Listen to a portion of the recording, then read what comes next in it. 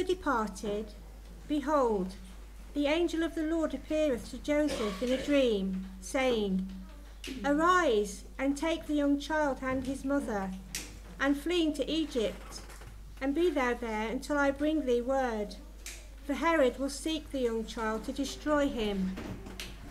When he arose, he took the young child and his mother by night, and departed into Egypt, and was there until the death of Herod, that it might be fulfilled which was spoken of the Lord by the prophet, saying, Out of Egypt have I called my son. Then Herod, when he saw that he was mocked of the wise men, was exceeding wroth, and sent forth and slew all the children that were in Bethlehem, and in all the coasts thereof, from 2 years old and under, according to the time which he had diligently inquired of the wise men.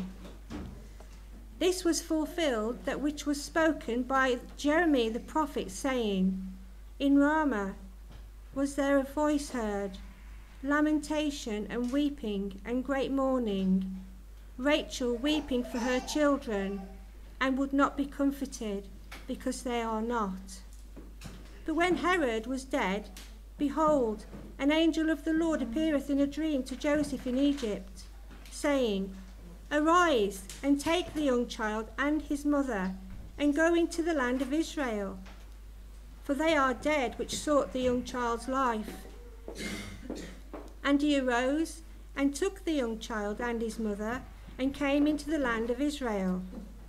But when he heard that Archelaus did reign in Judea, in the room of his father Herod, he was afraid to go thither. Notwithstanding, being warned of God in a dream, he turned aside into the parts of Galilee. And he came and dwelt in a city called Nazareth, that it might be fulfilled which was spoken by the prophets, He shall be called a Nazarene.